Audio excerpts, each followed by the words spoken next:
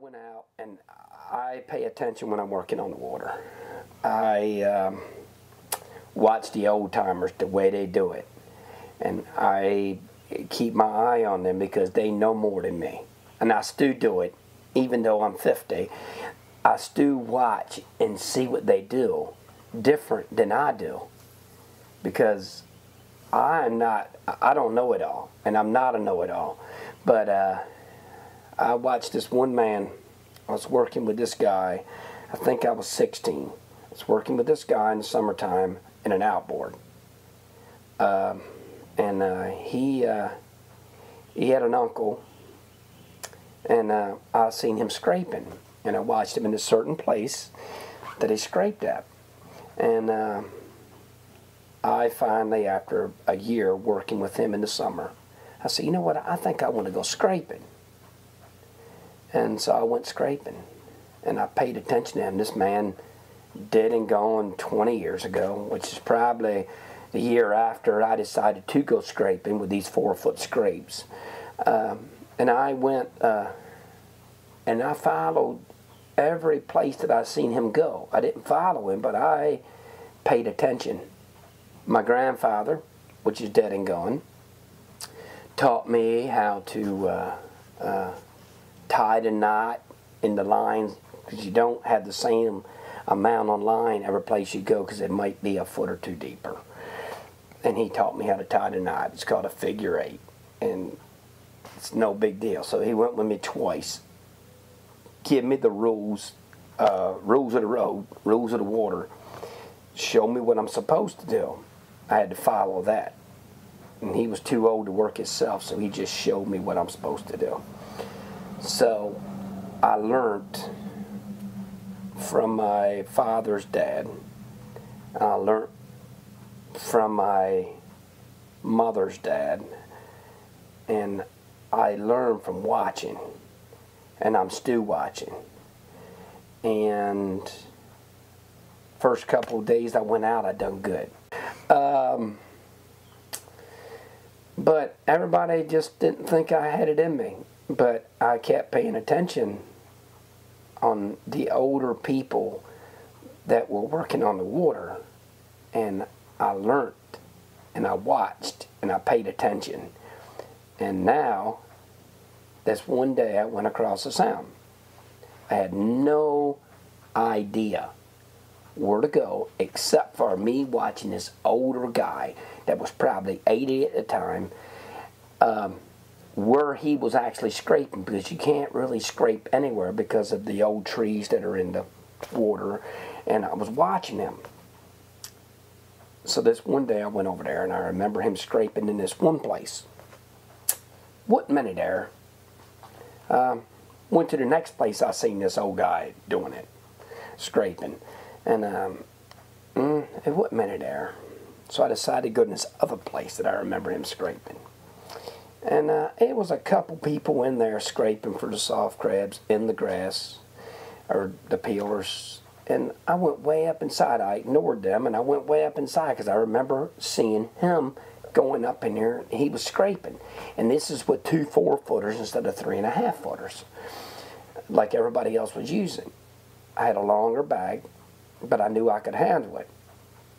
So I went up there, and I got like 15 or 20 of the prettiest crabs you ever seen.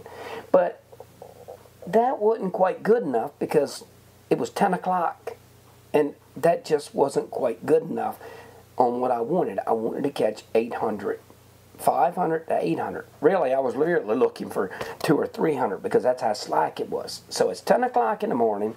I get over there. I got 8 baskets. I got no trays for soft crabs. And I said, well, I'll drag her outside a little bit.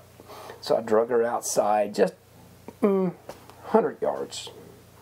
And when I pulled that scrape up, it took me 3 times calling through each scrape, 3 times on each scrape to fill a bushel basket. Well, needless to say, I run into bushel baskets at 12 o'clock. And the soft crabs, I had them lined in my little cabin at 25-foot boat, gasoline motor, and I lined them all in the cabin, had a rag around them so they wouldn't crawl away, and I had my cabin with soft crabs, and I had 8 bushel baskets full of really nice peelers. And I'm going, well, I tell you what I'll do. I'll go in, and I said, I'm going to put these out. I said, there ain't nobody else caught anything today. And then I'll come back at this evening. It was a Saturday evening. I do remember that much. And I said, as soon as I got in with no cell phones or nothing like that back in my day, I said, I'm going to call my dad up. I said, I don't know what he's doing, but I said, I'm going to call Dad up. And then I called my uncle up. I had 1,800 by myself at 17 years old, putting them out on the market for 25 cents a piece, and I'm figuring it out. I said, I know I'm going back out if I got to go out by myself. Right? Mm-hmm. And so I called Dad up. Well, he wanted it. He said, yeah, I'll go with you. It was like unbelievable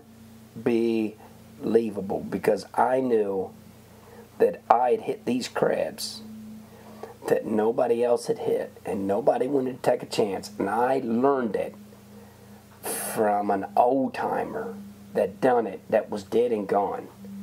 So I can actually say, it's not to my credit, it's to an old-timer that knows his shit. And so me and Dad went back out. I convinced him. He didn't want to. And the bad part about it is I had to make a choice because I was just dating this girl, and I had to call her up and say, you know, I'm just not going to make it on time. There's no way. Not that money's more important, but I knew that that was my ticket for making some money. So I had to call her up real quick in a payphone or in a regular phone inside of the shanty to the man I was selling to. And I said, I'm not going to make it there at 6. There's no way. And she said, I understand. You need to make money, that's fine. Which, if she said, no, that ain't fine, you better show up. Look, when it comes to crabs and it comes to making money, you better make the money when you can, because it ain't money made on the water every day. It's certain times of the year you make more money. So if she said no, or if she said yes, it wouldn't have mattered because I was going anyway. My father shows up down to the place where I sold the peelers. I had 1,800 that morning. And I went back out. I carried more baskets with me. Me and my father went back out. I convinced him to do it. I convinced my uncle to do it. I said, you just won't believe it. I'm talking about catching, up in Oakland, I'm talking about catching 10 in a scrape. To over there, it was 120 a scrape. And when I come in that evening, I had another 1,800. I made sure I had a box. The man was glad because they were all big. They all shedded jumbos and whales. I ended up catching some kind of record. 3,600 crabs on the market is really like unbelievable. But it can be believed because my father was like, wow. 100 in a scrape. We worked for 2 more hours. Said and done. And we got in before dark and put them out. The man was happy, even though it was a Saturday. And that is one of the best stories. And it's not a story. That is the truth. And I wish I had a receipt. I wish I had the man living that was bought the crabs. I wish I had it, because that is the truth. And so you were like, nobody doubted you. You were top dog. I mean, like Top Gun. Mm-hmm. I was top crabber.